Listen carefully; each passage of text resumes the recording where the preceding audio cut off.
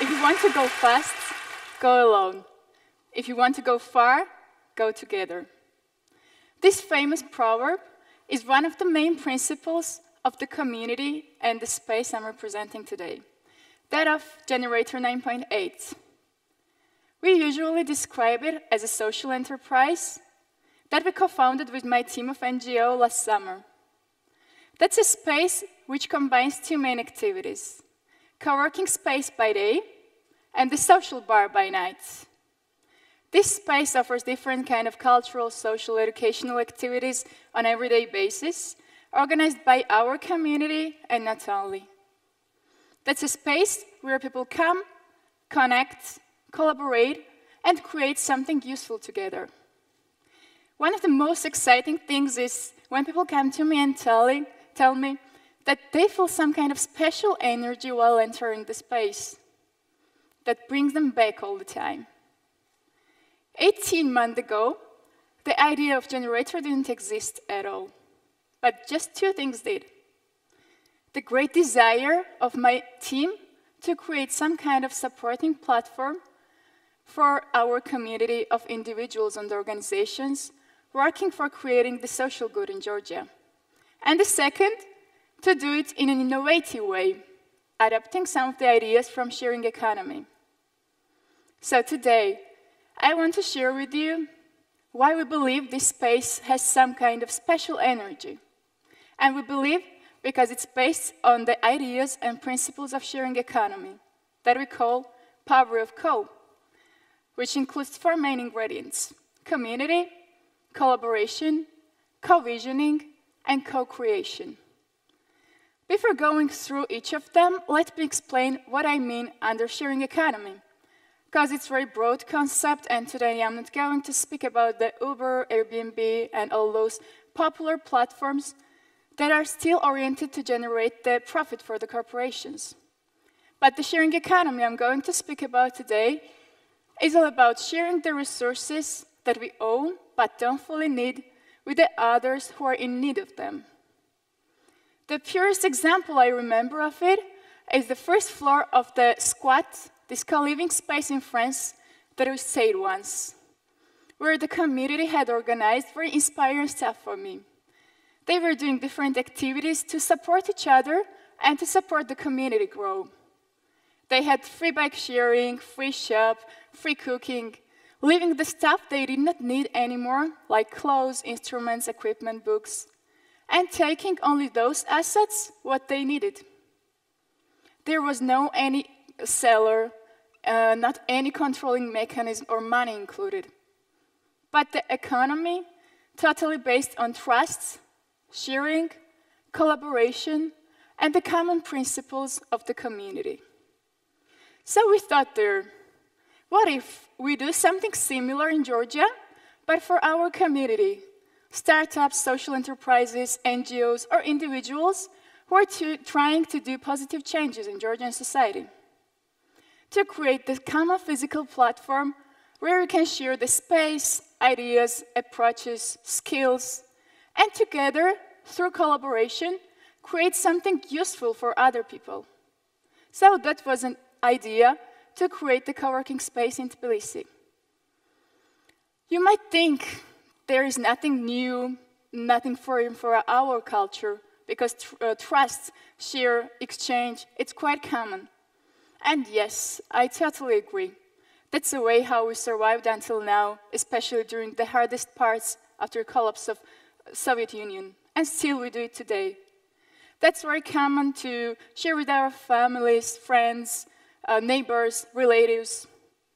But still, when we started to research local reality, and we spoke with the people who had tried to adapt some of those ideas in Georgia, we found out that they were not so successful.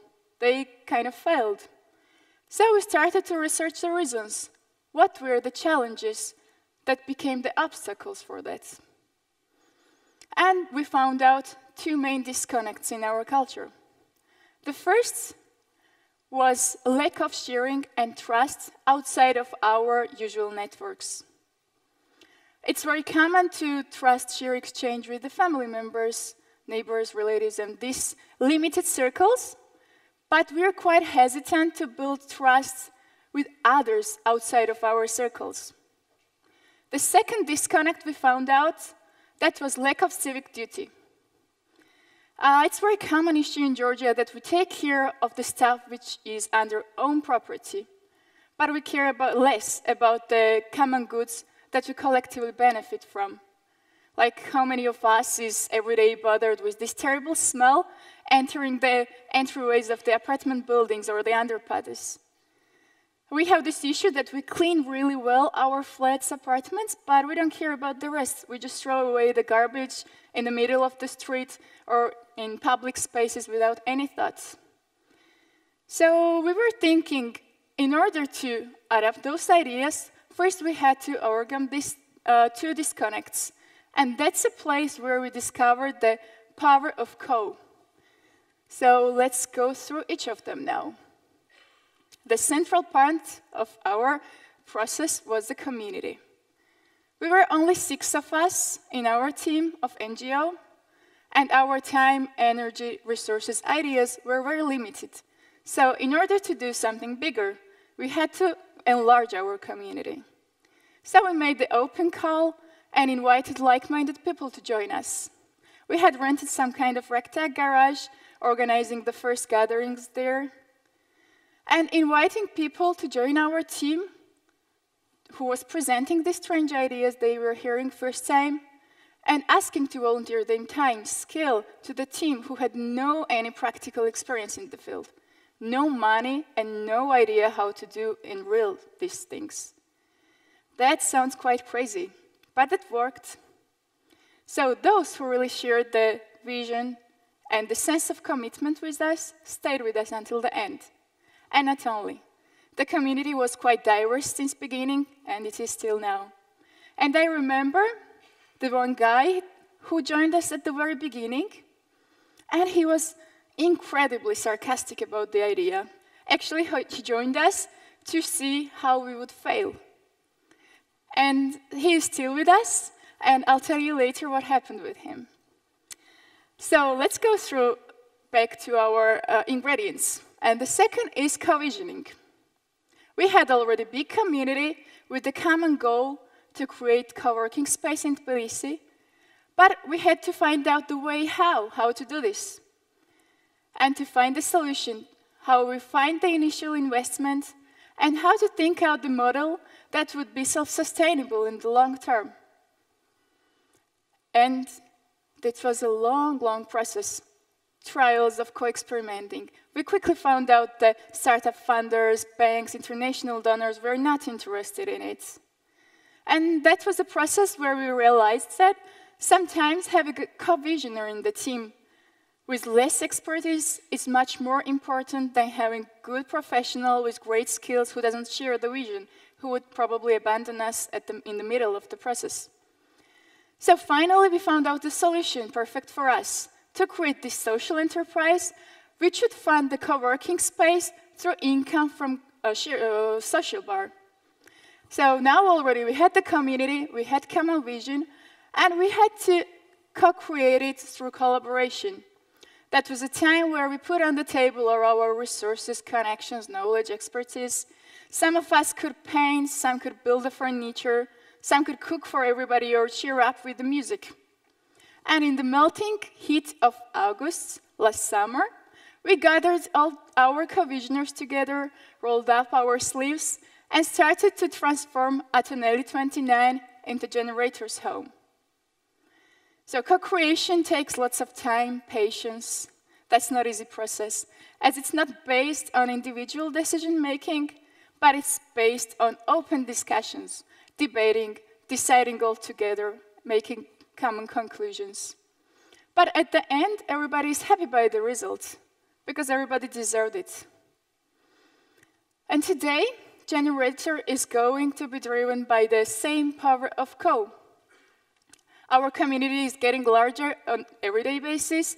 People are joining us to use co-working space, to attend the activities, or volunteer and initiate some new ideas and co-create with other collaborators. For example, last week there was a guy from Russia entering Generator. He was an urban activist from Moscow. And while informal interaction, we found out that he was quite curious to know more about local activities, street art, urban life, civic life. And he was very open to share his experiences around the world. So we provided him, by the working space, equipment, relevant groups of people he was interested in. He had a week to prepare to research. And at the end of the week, he organized the presentation with a public discussion. That's what if this kind of model didn't exist in the city? Definitely nothing vital. Just the resource of this Russian guy and his inspiration to share his visions would have been wasted.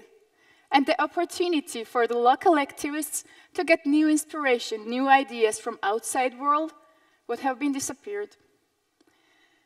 And today, this is the very simple example how it works, but there are different groups of people who are organizing, experimenting different sharing economy platforms in Georgia, or startup network, experienced startuppers sharing their hints and learned lessons with newcomers through workshops, public lectures.